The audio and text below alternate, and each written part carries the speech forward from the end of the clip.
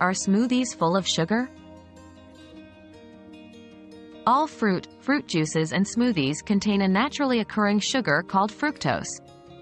Fructose from whole fruit doesn't add to your intake of free or added sugar, but in fruit juice or a smoothie it does.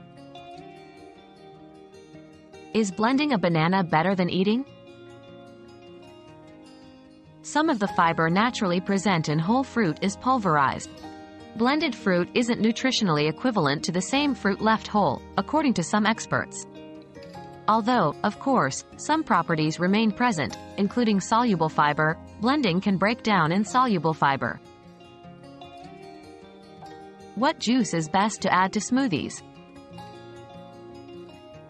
I usually like using orange juice in my smoothies, love the extra vitamin C too, but mango juice, pineapple juice, apple juice, or any other fruit juices will work. The possibilities are endless.